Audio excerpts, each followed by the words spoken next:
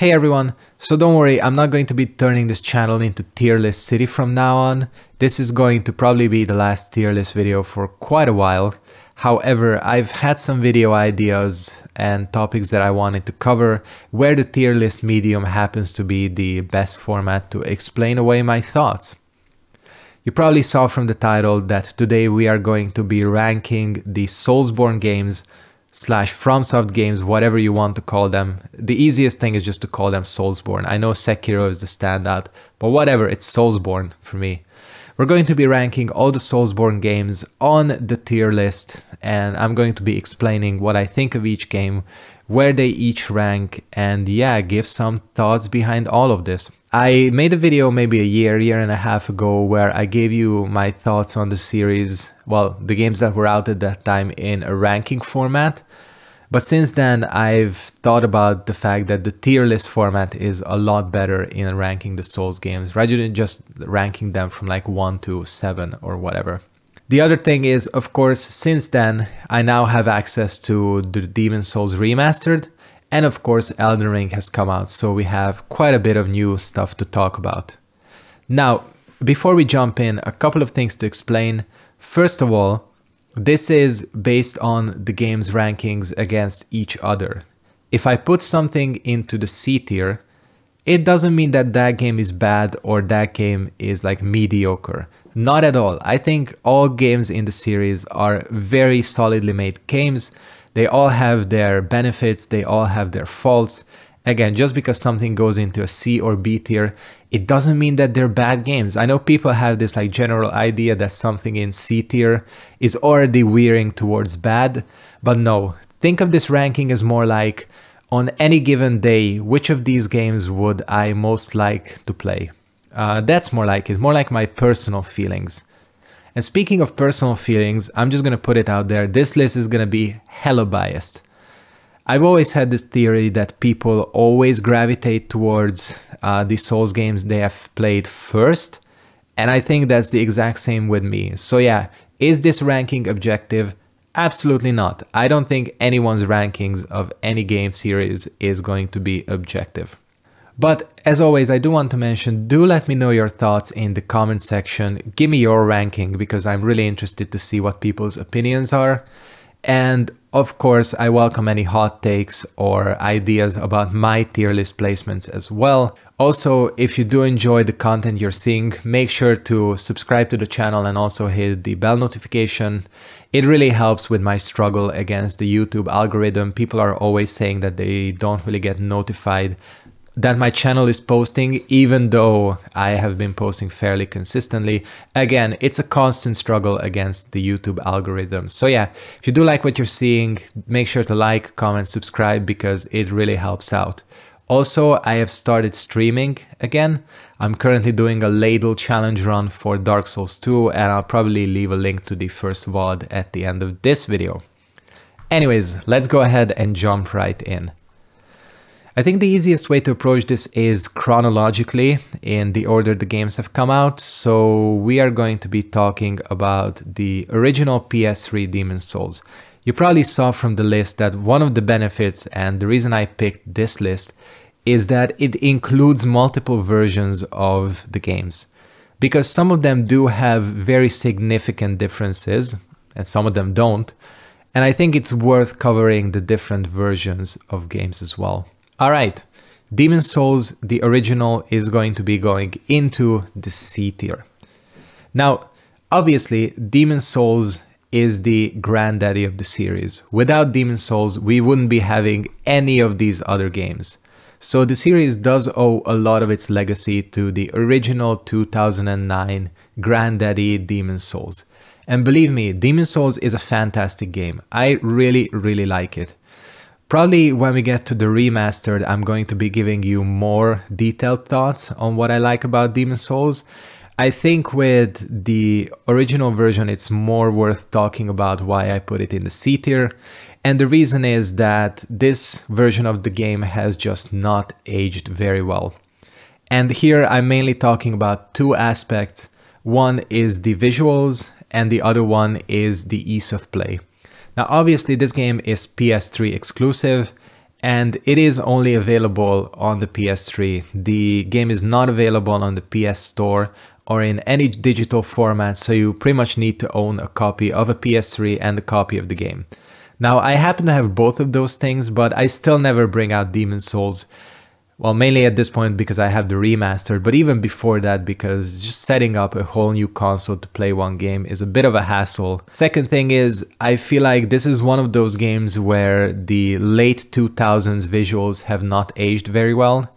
This was that weird point in graphical fidelity where these games are not timeless. I mean, if you look at a game like Super Metroid has a timeless aesthetic. You can go back to it now and it looks fine with that pixelated art style. Demon's Souls isn't quite there. The character models look awful. Particle effects are not very punchy. The environment and everything feels like really muddled and blurry. It's just not the best looking game, and more like it's not the best aged game. So yeah, Demon's Souls, you can still play it via emulator, but even that has its issues because the PS3 emulator is not the most solid on PC. Demon's Souls has quite a lot of technical issues.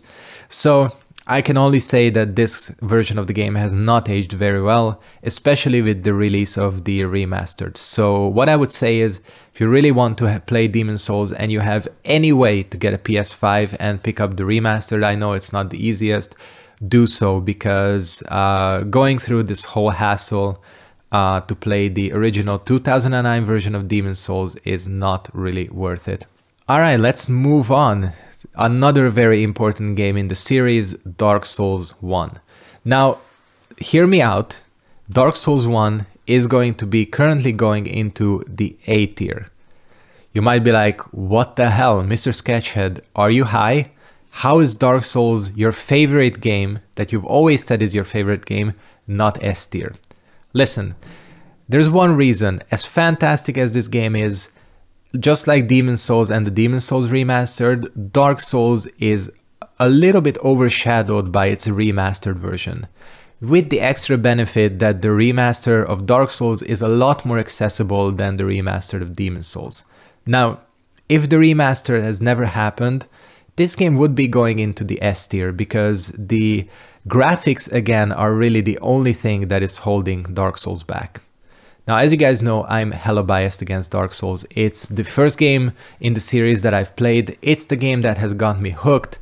And again, you're always going to be gravitating towards the Souls game you've played first. And Dark Souls for me is no exception. I feel like even to this day, this is still the most replayable Souls game. It just comes down to the world. Dark Souls has such a fantastic interconnected world that even after all these years, no two playthroughs are the same and no two playthroughs are ever boring. You have so many options at the start on what to do. You can sequence break really easily, go down to the catacombs, get a super powerful weapon. There's just so many choices and options given to the player on how you want to approach the game. And I think that's really the strength, the biggest strength of Dark Souls. It has the most well interconnected and most memorable world that FromSoft have really, I don't think really managed to ever suppress. The other thing is, Dark Souls of course has some of the most memorable bosses in the series, not just in terms of difficulty, but just like the design of them. And I think it's really no wonder that they've really reused and aped a lot of the designs from Dark Souls in subsequent games. I mean, things like a boss like Quelaag is iconic. The Ornstein and Smough duo, probably the best duo fight in the series even now. Artorias, one of the best knight enemies. Gwyn is iconic. There are so many iconic bosses, environments and moments in this game. Now, does this game suffer from a few faults? Of course. As I said, I don't think any game in the series is perfect. The main things that bring down Dark Souls, and we're talking about the original here, are what I mentioned a little bit earlier, the graphics, although it's a little bit less offensive than Demon's Souls. Things like Lost Islets with the Sunny D lava look absolutely eye-melting. And that really sort of bleeds through to the other point, which is the fact that the last quarter of the game is pretty weak. Well, I should say last half. The portion after Ornstein and Smough, aside from a few highlights, is way weaker than the start of the game. And, you know, it's pretty much been confirmed that FromSoft did not have time to properly finish the latter half of the game, and I think it really shows. Now, contrary to that, what really saves the last half of this game is the DLC, because Artorias of the Abyss is one of the best pieces of DLC content ever put out by From. It just adds so much to the game, and it really helps save and salvage the last half of the game. Yes, as I said, I'm biased towards Dark Souls. Sure, it has its problems, but it will always hold a special place in my heart. Alright, next up, next game to cover in the chronological order is the controversial one, Dark Souls 2. Now, you guys know I am quite a big fan of Dark Souls 2. And despite that, me being a huge fan of this game, I can't really play this game any higher than the B tier. Now, again, I like this game a lot, and I think this is probably the most misunderstood and unfairly hated entry in the Souls series. Sure, Dark Souls 2 has faults. It has a lot of clunkiness to it. But people seriously act like this is the worst game ever put out by From, and it's like so terrible compared to the rest of the series. That is absolutely not the case. I think a lot of people maybe didn't give Dark Souls 2 a second chance and are now stuck in that mindset that this game is absolutely terrible and it's impossible to convince them. Believe me, that is not the case. I think Dark Souls 2 is still a fantastic game, and it has a lot going for it. Now, the reason this game is controversial is in part due to the aesthetics. This game is a lot more high fantasy, I would say. It's a lot brighter, it's a lot more colorful. I swear, comparing this game, Dark Souls 1, to Dark Souls 2, if you go back and forth, it's like watching House of the Dragon versus Amazon's Lord of the Rings. Like, you can still see both of them are well made, and there is like a design intention behind the world. But still, if you look at the Lord of the Rings series, you're like, man, this kind of looks weird. Even though it looks good, it just looks weird after a more gritty, realistic world. And I think that's the trap that Dark Souls 2 falls into. Now, of course, the other thing that really brings Dark Souls 2 down are some of the combat choices. Mainly talking about the adaptability system here. I don't know who at FromSoft thought that the adaptability system was a good idea. Let me tell you, it's not a good idea. As I mentioned earlier, I'm currently streaming a playthrough of Dark Souls 2. It's a challenge run. I play as a deprived with low adaptability, and it's an absolute nightmare. It's so stupid. And I think it's a system that's not explained very well, and maybe a lot of people didn't end up leveling adaptability and just ended up struggling so much. I was the same way. For a long time on my first few Dark Souls 2 playthroughs, I just didn't understand what the hell was going on. That I was seeing people dodging through attacks that I just couldn't manage. And leading into that, Dark Souls 2 does suffer from a lot of hitbox and hurtbox issues with the enemies. You will be hit by attacks that feel like you shouldn't get hit by, and enemies do track and pivot way too much. Although, I will say that Dark Souls 2 is highlighted for this issue, but it's not the only entry in the series that does too much tracking. But conversely, Dark Souls 2 really shines in the freedom it gives the player. The world is even bigger than Dark Souls 1, and I would say there are even more choices. The game is very open, and I think Dark Souls 2 does non-linearity fantastically. Hey, do you want to sequence break the game, get a fragrant branch early and go to the shaded woods? Yeah, do it. Do you want to level up, get the cat ring and jump into the well and do that portion first? Yeah, go ahead and do it. This game is so open and there are so many choices. And aside from areas to go to, this game also gives massive freedom in builds and build variety. I still hold to the fact that this game has the best build variety in the entire series.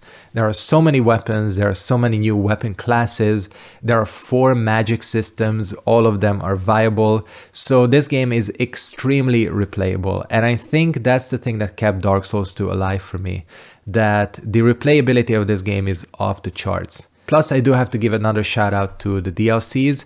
I think this game really is complete with the 3 Crowns DLCs. They just add so much and are actually significant story-wise. And they have some of the best bosses in Dark Souls 2 as a whole. So yeah, is this game unfairly hated? I think so. There are a lot of problems here, but still, I hold this game very close to my heart. Alright, moving on, I really have to start thinking about the chronological order these games have come out in, because this is where I started getting lost, but I'm fairly confident that Bloodborne was next. Bloodborne is going to be the first game that gets an easy S tier. Bloodborne, for me, is one of the highlights of the series. It's one of the best games FromSoft have ever put out. You guys know, I am very biased towards Bloodborne, just like I'm biased towards Dark Souls 1. Bloodborne, I think, is the perfect middle road in terms of all the ideas FromSoft have ever put out. It has the faster combat system, still has the interconnected world, it has a unique aesthetic, but it keeps a lot of design elements of the original Dark Souls. I think Bloodborne is the whole package. There's so much to praise about this game, with the main thing that I love being the combat system. The combat system is where Bloodborne really shines. I love the regen mechanic, the trick weapons, the fact that you have a gun instead of a shield, the fact that you have to be very aggressive. Once you get into the groove of Bloodborne, which is not that difficult, it's really easy to pick this game up once you get behind the mindset, the combat system shines incredibly well. The other thing is, of course, the world. I think this is one of the few games that have really managed to get the Lovecraftian aesthetic and do it justice. I mean, a lot of games have the Victorian themes, so that's like, okay, yeah, they've done it. But the additional Lovecraftian elements are fantastic, and I think this game really gets crazy towards the end, which is kind of what I love about it. And yeah, this game is just super unique, and it's really the gameplay of it that I find most enjoyable. Again, it just manages to be the perfect bridge and middle point between all of the ideas, and I think aside from Sekiro, FromSoft have never done the fast combat as well as they have in Bloodborne. I also gotta shout out the Old Hunters DLC with Bloodborne. Man, the horror vibes in the DLC of Bloodborne in Old Hunters is just crazy. And that clinic area to me still absolutely proves that if they wanted, FromSoft could pull off a very challenging and very atmospheric horror game. That would be such a treat, because man, do I like survival horror games. And really that area gives off major vibes on that front. Bloodborne, of course, also has super memorable bosses, Mikolash, Father Gascoigne, the DLC bosses, Maria and the Orphan of Cause. I mean, Orphan of Cause, I still think is one of the more challenging bosses in the entire series. Yeah, I can't give enough praise to Bloodborne, and yeah, I just love replaying this game. Does it have some problems? Of course. I think probably my main criticisms of Bloodborne has to do with the lack of choice in weapons, particularly at the start.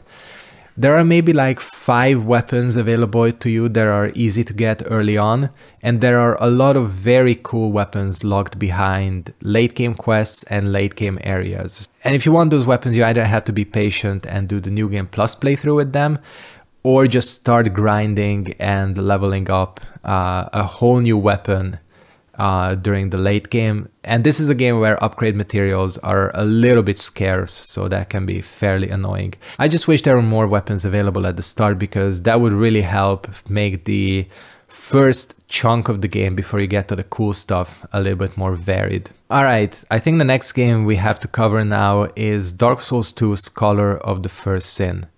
So Scholar, as I'm gonna call it, is going to also be going into the B tier. Now, I do think Scholar does have a slight advantage over vanilla Dark Souls 2, mainly with the fact that the Crown DLCs are already bundled in, and with the addition of Aldia. I think Aldia adds so much to the Dark Souls 2 lore as a whole, and he's one of the better characters ever put into the Souls series. He has some really cool lines, really cool dialogues, he's well voice acted, and yeah, is he a lackluster final boss? Yeah, he is. But I think the fact that he just leads to a different ending, something that Dark Souls 2 was sorely missing, is very, very helpful. Now, the other changes in Dark Souls 2 Scholar are a little bit hit or miss. I do like some of them. I think Hyde's Tower of Flame is way improved compared to the vanilla version. I just like the design and the layout a lot more. And that holds true for a lot of the areas. Forest of the Fallen Giants, I think, as well, is a little bit better. They've used the variety of enemies they have a little bit more in the Scholar version. And there's, I think, more interesting enemy placement overall. There are some areas where it doesn't work too much. Things like the Shaded Woods, where they've decided to remove the lion enemies and just petrify all of them. Enemies which are very unique and were a signature of the area, and they just basically removed them. So again, the overall changes, I would say, are about 50-50 hit or miss when it comes to the environments themselves. Other than that, Scholar of the First Sin is basically Dark Souls 2 with a little bit more of an improved visual fidelity, and of course the game runs better. So in some ways it's better, and in some ways the rearranged areas sometimes feel a little bit, again, hit or miss. That's why I'm ranking it in the same category as OG Dark Souls 2. Still, this is a great game. I still love it. All the things I said about Dark Souls 2 holds true. And yeah, I'm currently replaying it. I mean, I've played this game so many times, and I always enjoy my playthroughs. All right, next up, I'm really starting to lose track of the chronology here. I think we have Dark Souls 3 next, right? It has to be. Yeah, Dark Souls 3, you know, I've had mixed opinions on over the years, but nowadays I can confidently say that I'm happy to put Dark Souls 3 into the A category.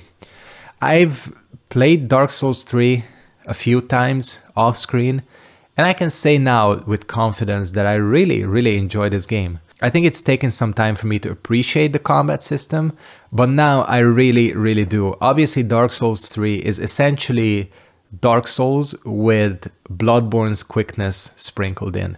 It's the same style as the original Dark Souls, just it's a lot quicker. And I honestly think at this point now, as sort of undecided as I was earlier, that it works. It really works, and it really works because everything is fast. Healing is fast, item use is fast, spells are fast, and it really, I think, comes together.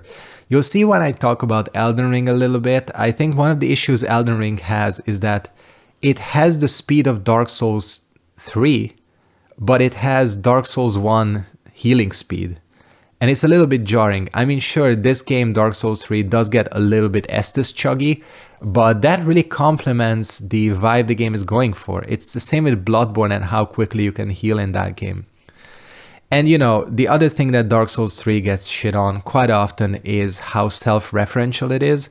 But you know, honestly, going back, and maybe it's just nostalgia blindness, I see Dark Souls 3 a lot more like a love letter to the series. And I think in that context, all of the references and throwbacks are not bad. In fact, some of the throwbacks are fantastic, like Anor Londo. The Dark Souls 3 Anor Londo reveal is still one of my favorites. It's done so well. Irithil as well. I mean, there's a lot to love about this game. It looks very good. The dungeons are starting to move towards what we sort of got with Elden Ring, which is, I think, the pinnacle of FromSoft dungeon design. In that they are a lot more interconnected and there's quite a lot of shortcuts. I think Lothric's castle is a fantastic opening area and it's really complex. And overall, the game keeps the quality of the dungeons high throughout.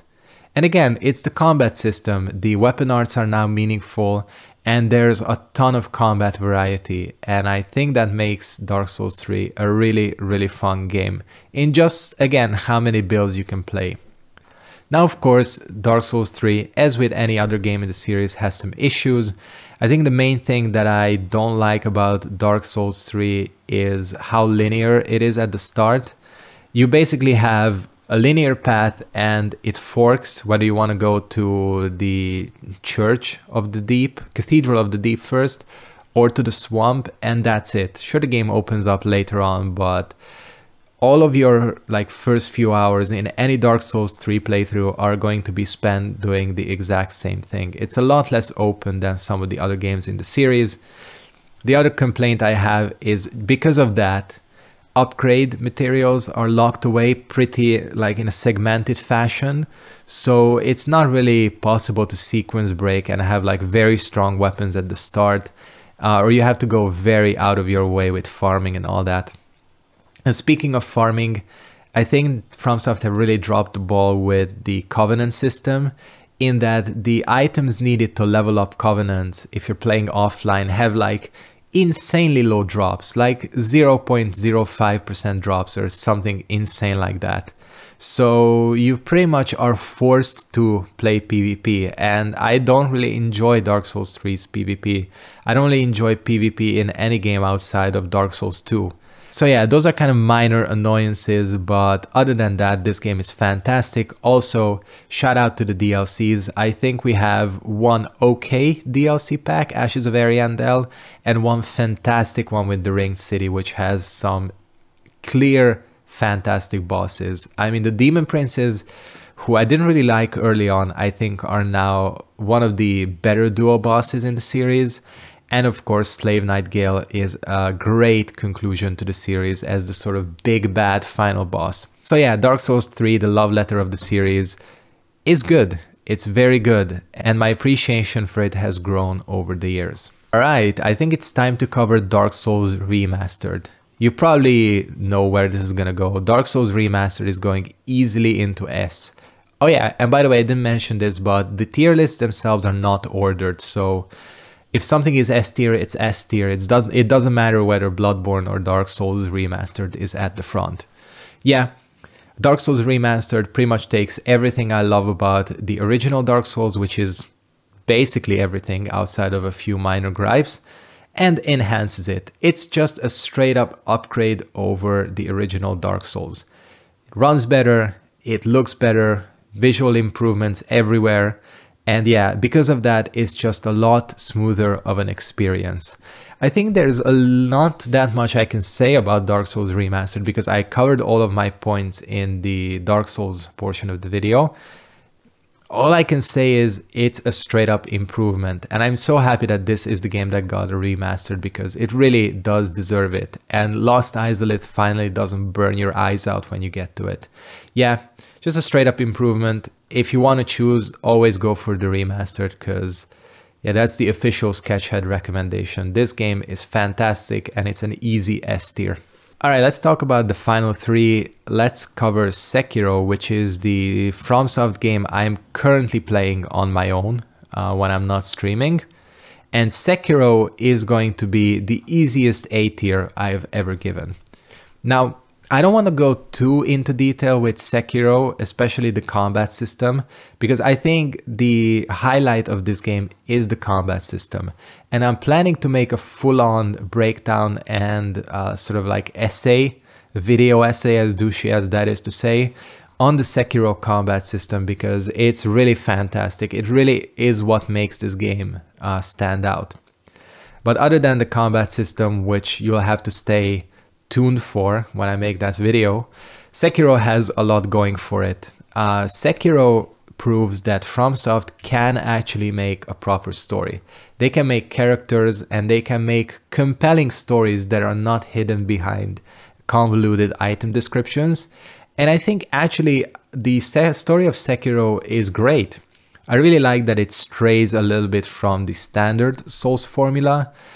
It still has like the classic tropes of undead, breaking prophecies and all that, but I think it very much manages to be its own unique thing. Plus, of course, the sort of whole cohesiveness of the platforming, the combat, and the stealth really comes together. This is the most unique and out there game in the series. So, you know, some people don't even want to rank Sekiro next to these other games because it's so different, but I feel like it still has some of the core mechanics, enough of the core mechanics that it can be compared. And yeah, Sekiro is a fantastic experience and in my opinion, highly, highly underrated because it seriously has some of the best bosses FromSoft have ever put out. and probably the most engaging and deep combat system they have ever put out. So yeah, there will be more on Sekiro, but just know that if you've not given this game a chance, do so, because it really is going to capture you. And I think that is the true beauty of this game. Once you get good at it, it's just so enjoyable to play. Alright, we're coming up to the two most recent games. Let's go ahead and talk about the Demon's Souls Remastered. That is probably unsurprisingly also going to go into the A tier. I love the Demon's Souls Remastered. I know I've mentioned before that, in my personal view, graphics don't really matter or only partially matter when it comes to games, but man, do I have to say that Demon's Souls looks fan-fucking-tastic. It's incredible how good the Demon's Souls Remastered looks. Even now, whenever I turn it on, I play it, I just marvel at it. The environments are so well designed. There's so much more depth and detail, and the lived-in nature of the world is really captured. That is like insane. The difference is insane when you go back to the 2009 version. Demon's Souls, the Remastered, I think is still one of the best looking PS5 games out there. Now, other than that, I do have to just mention what I love about Demon's Souls. And what I love about Demon's Souls is that it does capture and does have all of the things that have made the latter games so fantastic. And that is the combat system. I love the Demon's Souls combat system. It feels closest to Dark Souls 1, so I feel like I'm right at home. There's quite a lot of weapon variety, the spells are interesting, and the environments themselves are what really shine here. I really like all 5 of the zones you visit in Demon's Souls. First of all, because they feel extremely varied. I mean, the fact that it's not an interconnected world does actually work in Demon's Souls' advantage, because FromSoft have been allowed to create areas that feel extremely different instead of having to always think about how this is going to interconnect, which doesn't always work. Dark Souls 2. And yeah, Demon's Souls does benefit from that, and all 5 of the areas you visit are very unique and have different gameplay mechanics. In Boletaria, you're avoiding the dragons. Stonefang is way more interconnected. In Valley of Defilement, you have to deal with the poison, and you have this like mechanic of the upper level and the lower level. All 5 of the areas feel very unique, both visually and from a gameplay perspective. This also leads to all of the areas having unique enemies, which I think some of the latter entries in the series are sorely missing, having sort of a lot of copy and pasted knight type enemies and all that. Demon's Souls really does feel unique wherever you visit. Plus, of course, the game gives you incredible freedom. You have free reign to tackle whichever these areas you want and in whichever order. And that I think really helps keep playthroughs fresh when it comes to Demon's Souls. Now, again, Demon's Souls, like any entry, has its fair share of problems. I think some of the mechanics are very archaic and A, are not explained well, and B, don't really work well. I'm mainly talking about the world tendency and the character tendency. Character tendency especially, I feel like, is a bit of an afterthought. But the world tendency system is, I think, just like really clunky to manipulate. You having to turn into human form and kill yourself over and over again within a game world just to get it into the darker world tendency is just really clunky and really weird. And on the contrary, it's very difficult to get the world up to the white world tendency once you have done that. And of course, aside from the clunky systems, Demon's Souls does suffer from having not very challenging bosses. In fact, I would say Demon's Souls is easy overall, although the areas are providing at least some challenge. The boss is less so. Say aside from Flame Lurker, but even then, if you know what to do against Flame Lurker, he's very easy. And maybe the False King Gallant, none of the bosses are actually challenging. Plus, there are a ton of gimmick bosses in Demon's Souls that function more like puzzles, and a lot of them don't work, like Leechmonger and the Dragon God especially. Horrible fight. So yeah, the bosses are clunky, but the standout here really is the areas. And I think, yeah, but you know, don't get me wrong, there are some good bosses here, but a lot of them are like either mediocre or just straight up dookie. Still, Demon's Souls, as I mentioned in the 2009 version, the whole series owes itself to Demon's Souls, and without Demon's Souls, none of these games would be possible. And aside from that, aside from the legacy, it's still a fantastic game all around, especially the remastered version. And we have reached the final entry, the most recent Souls game, Elden Ring. I can already hear the pitchforks, people are sharpening them. Elden Ring for me is going to be going into the B tier. Okay, before you jump at me, hear me out. Just consider the fact that I love all of these games, and I really enjoy both Scholar of the First Sin and Dark Souls 2. Really enjoy them. And that's the same with Elden Ring. I really enjoy Elden Ring. I've had immense fun on my, I guess, 2.5 playthroughs when you consider that offline playthrough I did. I've enjoyed a lot of my time. I think the world of Elden Ring is fantastic, if slightly too big. Now, Elden Ring simply cannot be beaten in build and weapon variety. There's so many options. You can do whatever the hell you want. You have so many options available to you, and such a huge freedom to tackle this game however you want. I think that's the strength of this game. You guys have probably gathered from this list that I like it when players are given freedom. And no game in the series has done freedom better than Elden Ring. I mean, the open world naturally just gives you that freedom. And yeah, as mentioned before, Elden Ring I think has the best legacy dungeons FromSoft have ever created. Stormveil Castle, the capital, all of these areas are so incredible. Even Crumbling Firm, Zula, fantastic areas. And if this is the consistency they stick to in whatever game comes after Elden Ring, we are in such a good position because these dungeons are fantastic. Elden Ring also manages to have very memorable and excellent boss fights. Finally, we have a game where the gimmick boss fights are actually working. After all of these games, FromSoft have finally figured out how to do a proper gimmick fight. Like Radahn, there are so many options. You can tackle him solo and you'll have a challenge, but if you summon, you'll still have interesting gameplay and a challenge as well. It's a gimmick boss that actually works. Same with Rykard, we finally have a good version of the, magical wind weapon, blast the big enemy type boss, which they've been doing since the original Demon's Souls. And it really has culminated in Elden Ring in that, again, it's actually a functional and challenging boss fight. But other than that, you have some other highlights like Godric, Morgoth, the Godskin Noble and Godskin Apostle on their own. I've covered this in this one 2 20-minute plus reviews. There's so much I love about Elden Ring, and I always have a blast on the first half. Now, the reason I cannot give Elden Ring anything higher than a B, again, if you watch my reviews, you probably know this, I feel like this game really drops off after the mountaintop of the giant. There's like such a dip in the gameplay enjoyment that I get from this game. I feel like after the mountaintop, the enemies become really clunky, they deal way too much damage. The difficulty balance is super off, both again in the vanilla enemies and in the bosses. At the same time, it's very easy still to just run past everything. And I just think the second half of Elden Ring, other than a few standouts, has some of the weaker bosses in the series. And I think that's the other issue. I think this game has some of the best bosses in the series, but also some of the most frustrating and clunky ones.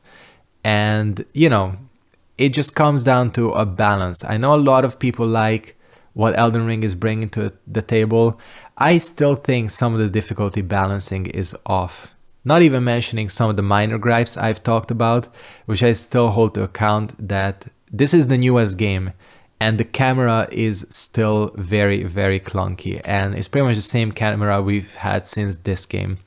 So yes, I love playing Elden Ring. I'm gonna be replaying it in the future for sure. But again, when you consider that this list is sort of a ranking of which game I would rather play in any given day, you sort of start to see the logic here and the pattern. And Elden Ring is just a little bit on the back of the list because of the mountaintop and also because of the other aspect of this being a huge time commitment. I mean, you gotta commit to an Elden Ring playthrough unless you want to do a speed run.